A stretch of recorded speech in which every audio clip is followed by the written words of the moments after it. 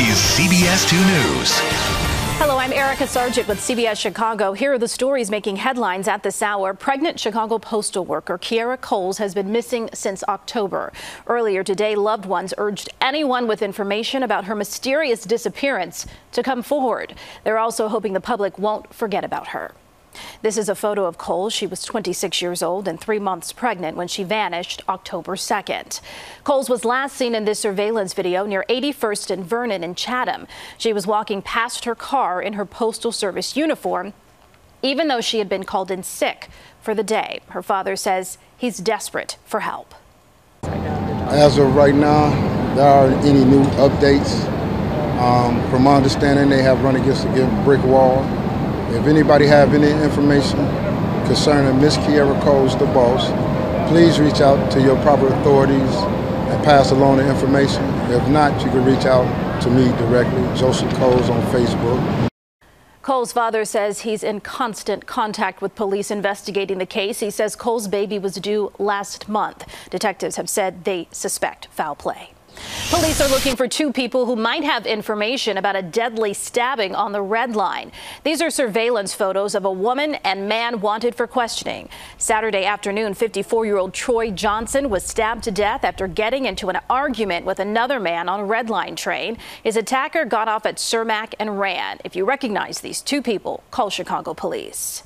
Topping Money Watch, the marketing team at Amazon kicked off its Prime Day this morning with 48 hours of deals. The surge in internet traffic, however, is also likely to attract scammers and thieves. To avoid fraudulent sites, experts say you should access Amazon or its competitors directly. Shoppers should also be wary of emailed coupons and scams with gift cards from Amazon and other companies. Other retailers are also offering special deals today to compete with Amazon.